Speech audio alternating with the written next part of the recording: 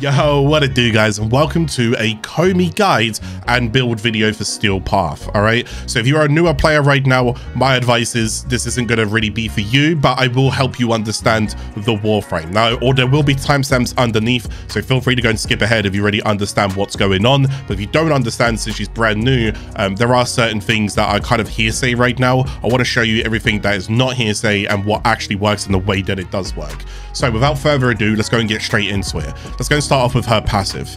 Every 60 seconds, one of Koumei's weapons will inflict random status effects. Now, a little bit confusing here. It's not so much Koumei's weapons, because she comes with two of them. She comes with Higasa and Amamanta or something like that. You don't need either of them. It could be a primary, any secondary, and any melee. It's not so much Koumei's weapons, it's just whatever your weapons are as well, okay? So keep that in mind. Now, all of these are currently unmodded. I'm just going to show you one that's currently unmodded. They're all unmodded.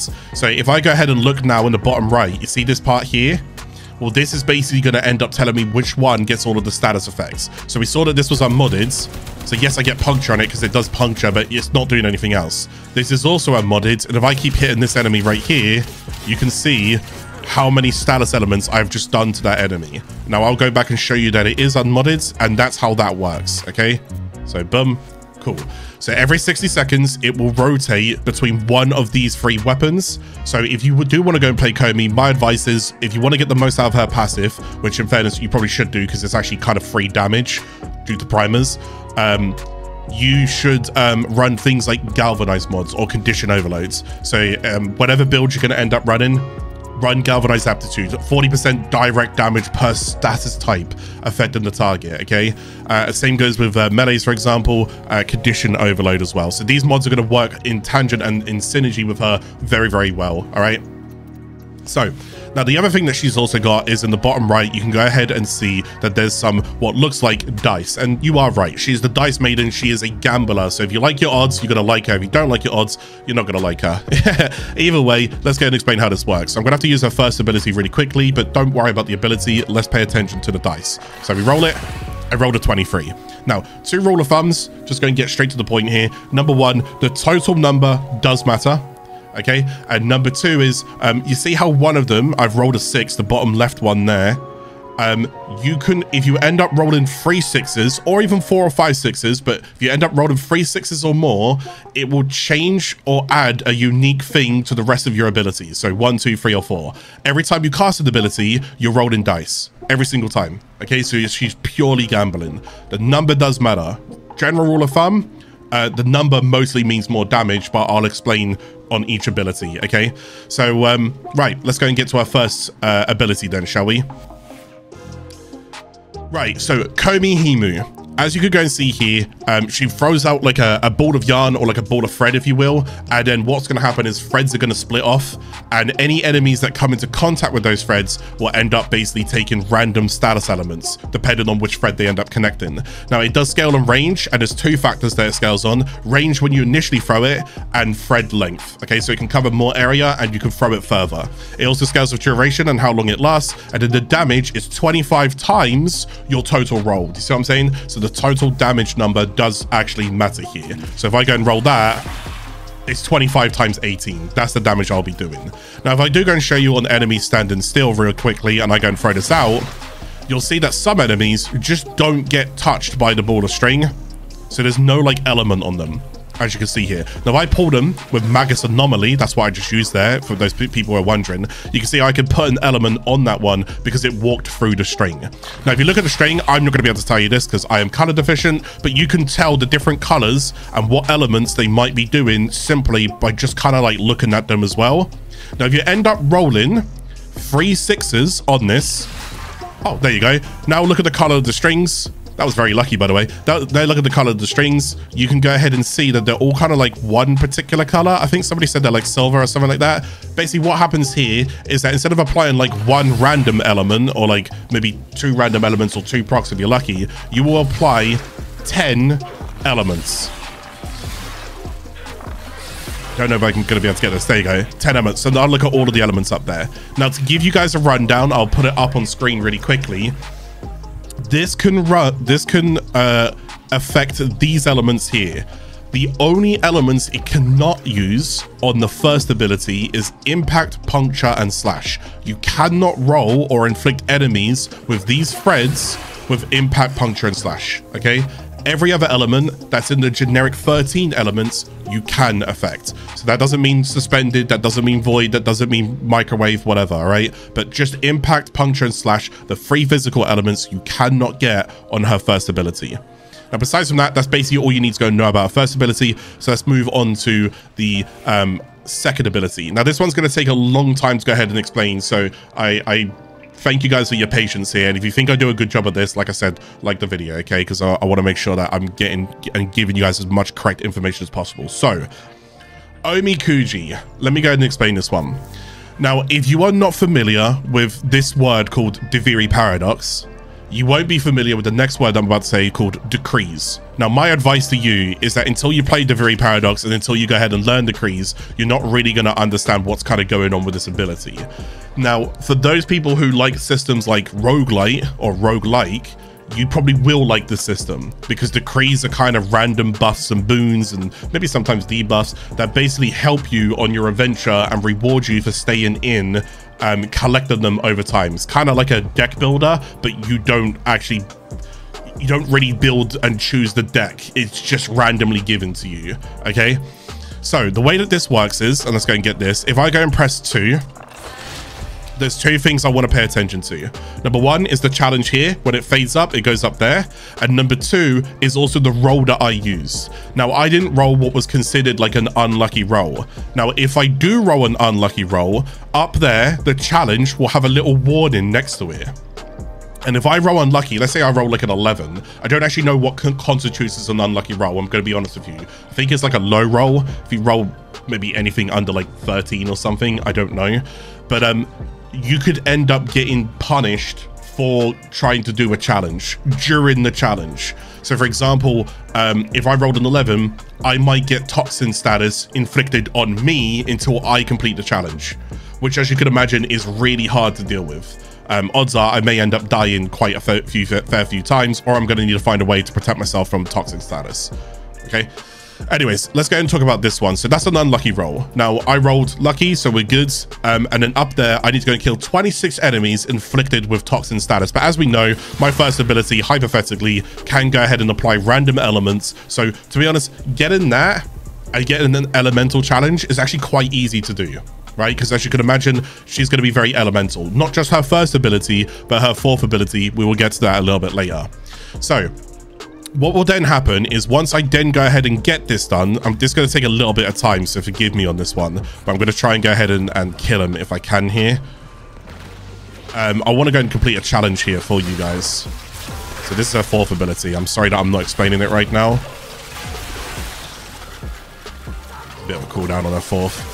So what will happen is once you go and complete a challenge, you'll be given a random decree.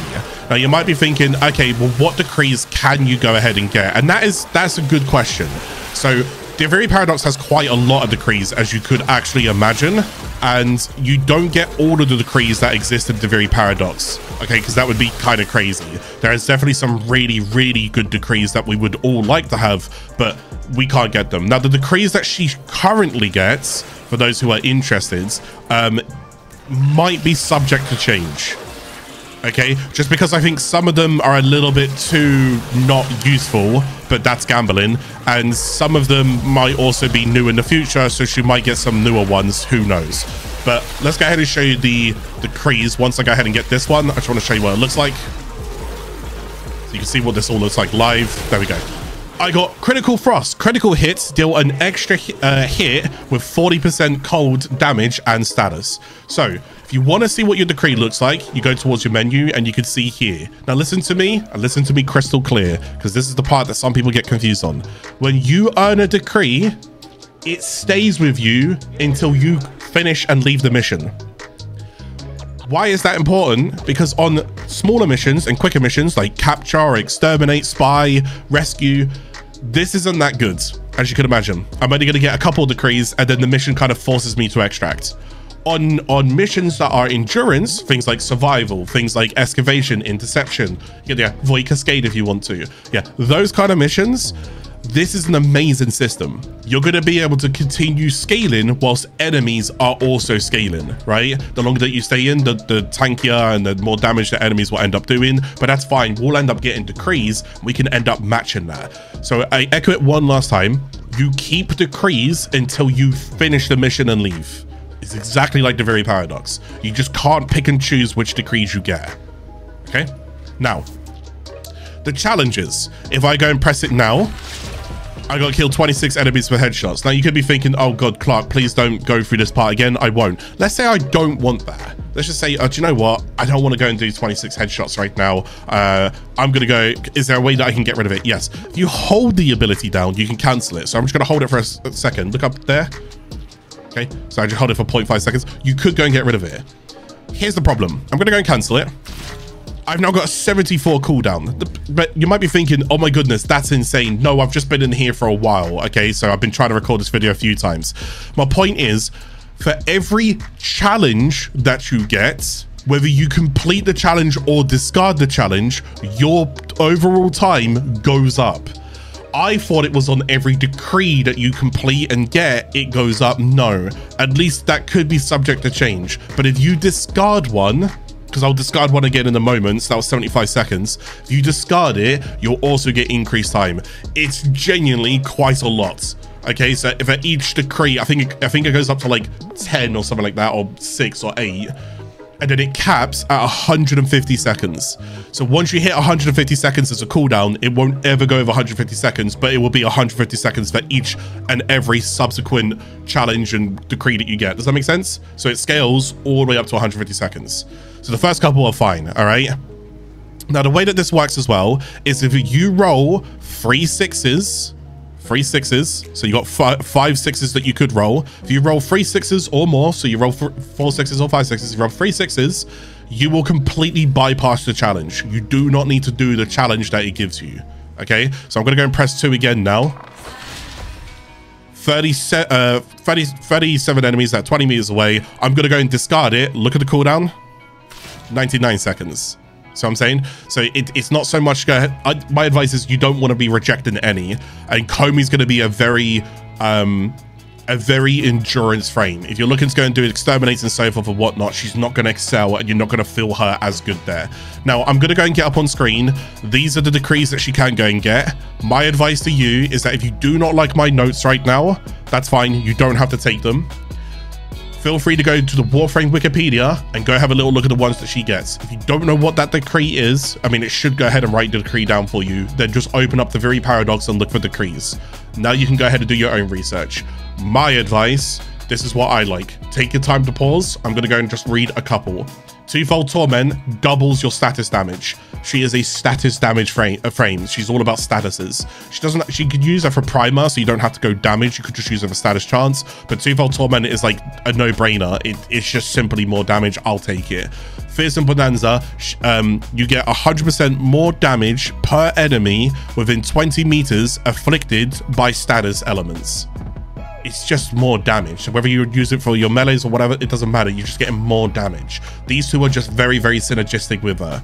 Now, there are other good things. There's things like Vicious Barb, which is just critical damage, more so for like weaponry rather than abilities. You see what I'm saying? And then there's things like Majestic Strike, but again, it's specific because it's only for melee. So if you like the gunplay, then although it's very good to go and have, it's not like a what you want, because you may be running like primaries and secondaries and not really caring about melees. That's okay. That's okay. But this is very, very good because it hits twice. Now, just overall, general, these are just good to go and have. Okay, just generally, these are very, very nice. And I will go and point out these 3 in specific as well, because you might be thinking in Steel Path armor falls off, and you are right. However, this is a lot of armor. That's like 900 armor, and I think that's like 720 armor or something like that.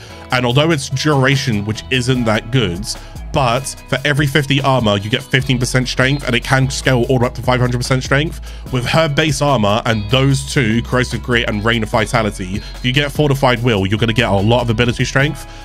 Depending on the build that you're taking, might not be that good. If you're going like if you're going to go use her as a primer, not that good. I'm going to take her for damage, and I'm going to show you the build that I run, okay? So this is very good for me. All right, now there's other things that are specifics. This might be, for example, Wormland's Aid, which is 200% corrosive damage and proc as an extra hit to guns. So if you take it a melee build, it's specific to guns. I mean, these are all good, but they're specific. Venomous Touch, melee, 300% toxin damage and proc. But it's melee, you get the idea? These, I think they're kind of meh, but I don't think that they're bad. Okay, so you end up having them, you can mess about with them, it's all fine. Problem is with this one, although I think it still is kind of good, it's like, it's just a Zenuric passive, but at that point, I'd rather just go and have things like moral boosts. So I can't pick and choose what I get. That's why I say it's meh. So when you look at this one, I know that there's going to be someone who'll look at this list and go, oh my goodness, scrap the video. He doesn't know what he's talking about. No, I do know what I'm talking about. But here's the thing. If Deviri Paradox, if I was in Deviri Paradox as an example, I would never really pick any of these. Because I don't want to either adopt that playstyle, or because that playstyle is too disruptive, or because the duration is way too short. For example, it's nice that I get melee attack speeds, 75%, but I have to do a ground slam, and I only get it for 5 seconds, which means I'm going to be ground slamming a lot. So unless I do a ground slam specific builds, which probably I'm not going to inside the Deviri Paradox as an example, therefore it's not as good. And I won't lie to you, now that I look at it away from Deviri Paradox, would I also be doing a ground slam build with Koumei? Probably not. See what I'm saying? Same goes with like finishers. 200% strength to the next ability cast would still be nice, but that means I've got to do a finisher every single time in order to go and proc that. I don't want to do that. Okay, I just don't. Right? And the same thing goes with this one. This one as well is definitely a controversy one. Rolling as well. 120% crit damage. Don't get me wrong. It's if I get it, I get it. You know, I don't control it, and I guess it's kind of there, and I might use it on like a big unit, maybe like an Acolyte or an Eximus, like a Guardian Eximus that I need to kind of bring down a little bit quicker. But for the most part, I wouldn't adopt the playstyle that makes me roll every 4 or 5 seconds to go ahead and keep a 120% crit damage. See what I'm saying? Anyways, and these ones I just haven't played about with. You do your own research, all right? But this is probably what I would go and recommend is kind of inside this bracket here. So feel free to go and pause it and have a little look, and you can agree to disagree. It's all good. So that's Omikuji. As you can imagine, that's a lot to go through. I think I covered everything else on it. There's a rare decree chance is 15%. That actually scales with your overall level of the thing. So max rank, it's 50%. If it wasn't max rank, it's actually a lot lower. And 3 6s bypasses it. Okay, cool. We've now got our next ability, Omamori. Okay, now that's kind of what's going on around me at the moment, but let's go ahead and press her third ability and let's see what I roll. I rolled a 17. Now, what you will also notice at the bottom right is there's also a 17 on my third ability. The way that this basically works is that I've got 17 charms around me now. So I've got 17 chances to, let's go and read this. 17 chances to block enemy incoming damage and even status as well, like knockdowns, so forth. So it's like a prime sure-footed, but 50% of the time. So gamble your prime sure-footed if you want to, but there's a block chance. Then instead of the enemy doing damage to me, it will now heal me instead and consume a charm.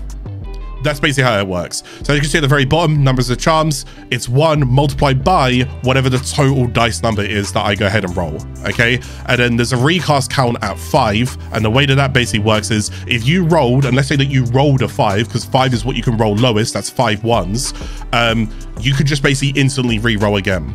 Or let's say that you rolled 10, and an enemy shot you 5 times, and they procced it 5 times, and you've only got 5 charms left, you can roll it again. So as soon as you hit 5 in the bottom right, so I roll it, I got 24 now. As soon as that 24 goes down to 5, I can recast it, okay? Now, if you do go ahead and recast it and get 3 6s, you will actually remain invulnerable for the time that you have all the way on all of the charms that you have left.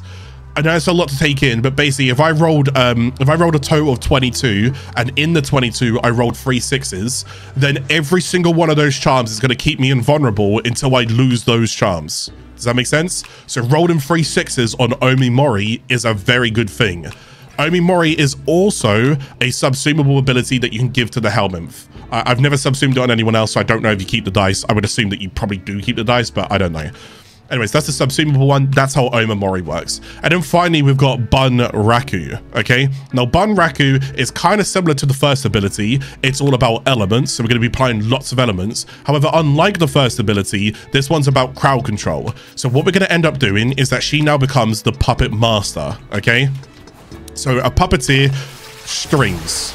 Now, this is, first of all, this is really cool to look at, as you can kind of see here. So what's actually happening here is they are crowd control. So if they have overguards, I won't be able to pick them up like this. I won't be able to crowd control them. Keep that in mind. But I can go ahead and apply elements to them. Now, can you see that that one's got slash there? Okay, just because I saw this on the Wikipedia and I wanted to go and clear it up just really quickly. There's a little bit of hearsay going on right now. Your fourth ability can apply impact, puncture, and slash, and can also apply the other 10 generic. Toxin, heat, cold, electric, corrosive blast, radiation, viral, magnetic gas. You can apply all 13 elements on her fourth ability. Please understand that you can do that, okay? A little bit of miscommunication going on around at the moment, so I wanted to go and clarify that one. You cannot apply the physical impact, puncture, slash on her first ability, but you can apply it on her fourth ability. We good? Excellent, because that's actually really important for what we want to go and do in a bit. So what happens if you end up rolling 3 6s?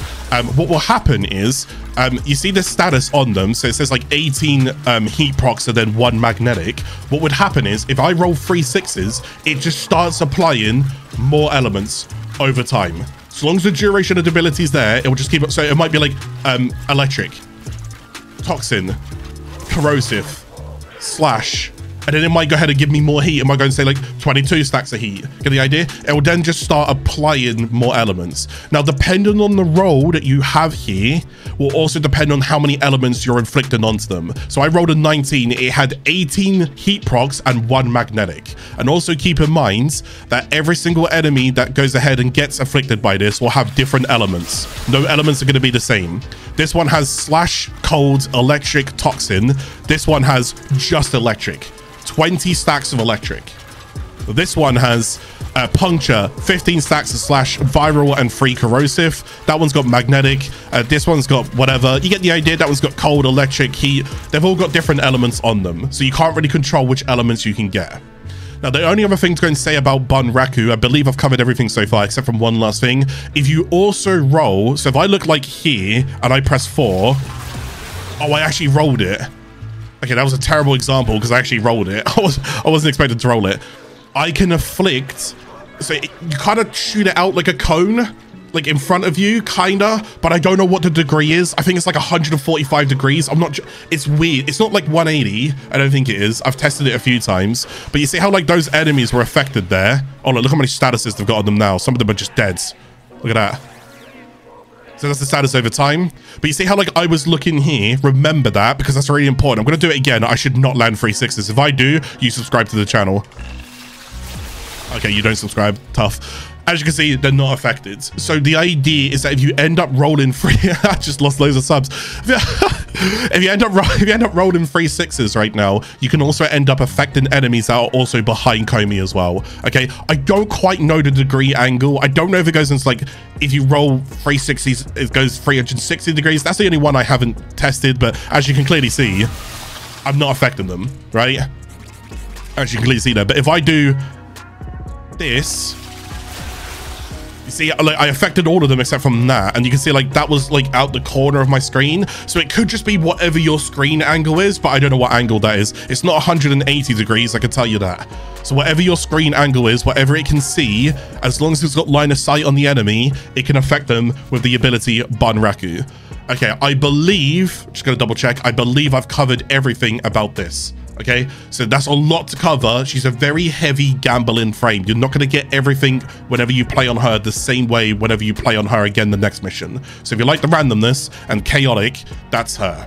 So let's go and get towards the next part. So at this point, we're coming towards builds. Okay, hopefully at this point, you've either skipped towards this part and you're listening to what I'm saying, or you're going to skip just a little bit ahead and look at some of the builds. That's fine. So I started off by doing this. Now listen to me, if you have skipped to here as well, this is important. I don't recommend this build, I don't, but let me explain like what's going on, because there are elements of I like, but I'm going to tell you why I don't like it. So let's just talk about a few things. So first of all, there was a lot of range on here, so I wanted to explain why I did this. You'll notice it's called primer. So primer in Warframe, again, is something where if you end up debuffing an enemy with statuses, your weapons can scale off of that. So galvanize, shot, galvanize, aptitude, condition, overloads, these kind of mods, they scale off how many elements affect the enemy, right? So I was like, let's use her as a primer. And as I did that, I was like, well, I want as much range as possible to affect as much of the battleground as I can. And what I kind of noticed was it's a little bit counterintuitive, because if you use her first, you need enemies to run through all the way through the tangles, right? Depending on the tile set, you do not need 280% range. It's way overkill. But listen to what I'm about to say. If you then use her fourth ability, you crowd control enemies so that they can't run through this. So pick or choose your poison. At this point, if you're going primer in, you might be better off just taking either one of those out. But keep in mind, the crowd control here is good for your survival. So if you just play around with this, you are open to more enemy damage. So you got to pick and choose your poison. But basically, this doesn't want lots of range. This wants lots of range. It's a very fine balance. I'm going to let you guys figure it out, but let me talk about the rest of the kit, okay? But I just don't want you guys to go and copy that and be like, oh, he could do still path of this. You can, but I didn't like it, okay? Because I was like, oh, there's weakness in here. And we're going to talk about a few key points, though.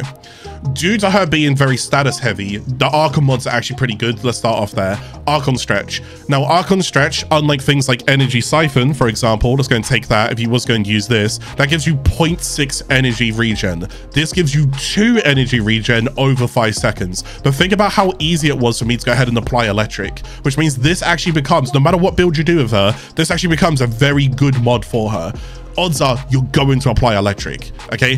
Even if one enemy doesn't get it, keep in mind you've got different probability for different elements on different enemies. So therefore, the odds are still in your favor that you're probably going to end up proccing this, all right? The other thing is Archon Continuity. If you're taking her as a primer concept, whenever you inflict a toxin status, you can also inflict a corrosive status. So this is good from a primer aspect because I'm just inflicting another free element that my galvanize or condition overlay mods can scale off. I'll also chime this in here. Oh, Clark, does that mean I can go and run like 2 emerald mods with it and then just off I go? No, don't do that, okay? There's just not enough consistency to go ahead and benefit from it, so I'm just gonna let you guys know that right now, okay?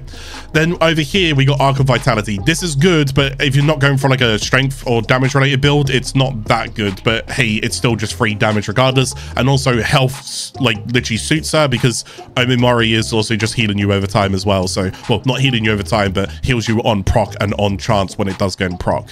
Now, due to this as well, the block chance, because you could also potentially go ahead and block, like, being knocked down, you don't have to go and run things like Prime Sure-Footed. Okay, you don't have to, but you're gambling. You're gambling. Okay, you're gambling Prime Sure-Footed. There's also decrees, like, over here that you can go and see. There's a decree, like, Stable Stance, which is 25% resistance to knockdown as well. It's just a little bit specific because it requires you to go and be in a group of enemies in order to go and get that, and you need at least 4 enemies to go ahead. I think it's additive, so it's 25, 50, 75, 100. I've not really tested it yet, but if you do get a chance to test it, you can let me know. So I think it's a Prime Sure-Footed if you can get it here, okay? So again, you don't need that. So you'll see, like, up here, for example, I have this mod, and honestly, I don't think I've ever used this mod until this point because it actually kind of worked. Minus 75% aim gravity whilst aim gliding, which means I don't fall and drop as much when I'm aim gliding, and I also get 60% increased aim glide duration. Now, like I said, some of the challenges are airborne kills, which this actually works out really well for. Other things are going to be like wall latch duration and so forth, and again, you will need to go in wall latch. So this actually works out pretty well, okay? So you can go ahead and throw mods like that in there. It's a little weird, it's a little niche, but it is what it is. Same goes with like slides as well. You can also go and do slides, all right? The rest of it is just kind of like survival and just overall utility. That was that build. Do I recommend it? No, not necessarily. But if I did recommend it, play it inside a group. You can become a primer inside a group. I don't think it's that bad, but when I did this in solo steel path, I wasn't liking it. So enough yapping. Let's go and get to the build that I do recommend. This one right here. This build I had a blast with. Now, I will go and get some gameplay footage again just in a moment where you guys can go and see what it looks like up on the screen. But this build is all about Rhino's Roar, amplifying 3 things, 3 dots. First dot, heat. Okay, heat damage will be applied twice. With Rhino's Roar, I'm also faction dipping, which means I'm double dipping, which means I'm getting a lot of heat procs, which is fantastic. So heat is doing a lot of damage, okay? The second thing is toxin, right? So again, I've got Rhino's Roar. What I then go and do is I use these emerald shards for 30% more toxin effect damage. This is also really, really helpful towards her, just to help even more damage. So not only is heat popping, but toxins also popping as well, okay? So that's also an extra 100%, so it's kind of like double dipping as well. And then we got the raw on top of it, so you're just doing a lot more damage, right? Then what we then have is slash, and we all know slash to be really, really strong. Well, Bunraku can go ahead and afflict slash, whereas the Kumihimo can't afflict slash, which means that this is also good for 3 different types of dart. Now, don't get me wrong, there is electric in here, and you might be thinking, well, Clark, I thought you said you should go and run Archon stretch on here. If you see my capacity, I would do. I just need to format that, and then I can go and put my Archon stretch mods right here. But I don't have the room right now, so oops. Now you might be thinking, okay, well, how do you go ahead and sustain your energy? Let me go and talk about a few different things real quickly. First of all, I've got an adaptation just because I'm going for a bit of a survival build where I'm healing myself with this, but for the most part, I'm actually still shield gating quite a fair bit. So I could actually change this for rolling guard if I wanted to. You can go ahead and do that. It's up to you, especially if you're going to start like going towards level capping or you're going to stay in for a long time. Consider rolling guard here. Also, if you do get the challenge that also dips into your health pool, the toxin proc for rolling on your second tier, and you roll like a bad roll, yeah, that rolling guard is actually not a bad shout. Otherwise, I'm trying to bump this up as much as I can, hence precision intensify, 90% ability strength also on my 4th, and I'm trying to go and make sure that raw is just double dipping. So the combo that I have here, and I do this for quite a few warframes, but I'm going to explain how it works. Brief Respite, Equilibrium, Flow, Blind Rage, Energize. Let me explain what's happening. Flow is total capacity. Equilibrium is health and energy. Remember that, because it's going to be important for 2 different reasons. You'll know one, but you probably won't know the second because it's actually a decree. Then I lower my efficiency, right? With Blind Rage, I get more ability damage. This now scales 150% because this now costs more drain, more energy to cast, which means I get more shield back whenever I press 4. So I press 4, I crowd control them, give myself shields, and dot them. Okay, I can also kill Xmas units, acolytes, sentience, and frax. All like that. They're not surviving when I do this, okay? So that synergizes. Not only does that synergize, remember the equilibrium, I now got to go ahead and run a companion, and I already have a video on this about how this works. This companion I use for 2 different things. Number 1, I use it as a primer, which just naturally works very well with what I'm doing anyways. So Manifold Bond allows its precepts, which is its abilities, this, to apply elements from its weapons, this. So this is, as you see, I don't have damage, I just have multi-shot primering, attack speeds, all of that good stuff, fire rate, whatever. I take this because it's micro missiles, which means when it hits an enemy, it splashes AoE. I splash AoE and I create more of them. And I take this because this scales off, if you read it, every time I use 100 energy, I will also go ahead and get another Die Rigger here. I can get 3 more of them, which then brings 4 of them in total. They're all shooting AoE splash weapons that are primering due to just the elements that I have on this. Okay, none of the clones will be doing this. Only the one that I have on me does this, and then I run that. Enemies injured by companions have a 25% chance to drop a health orb when killed. Well, that's not bad, because Equilibrium converts that health as well to give me 110% increase, so I also get energy whenever I pick up a health orb. On top of that, there's also another one in here that also synergizes with it, and I have lost it, just give me a second, that also makes enemies drop health orbs. Here it is, Reign of Vitality, 60% chance for health orbs on enemy kills. Not too bad then, right? So Equilibrium then becomes even more factors. So I'm getting all my energy back from this, right? All I've got to go and do is start running over towards energy orbs and so forth, or health orbs as well. And then if I do need like a big chunk back, so long as my KPM is going really well, I did this solo conjunction survival steel path, and I didn't have really any energy issue. So I'll still keep talking here, but I'm kind of hoping at some point I'm going to start putting the footage over this as well. But yeah, overall, she's a fun frame. She's not like top 10 most insane frames that you're going to see in the game. Her design is very unique, but with it comes a lot of random testing because of inconsistent results due to how random she is with all of the elements and all of the gambling.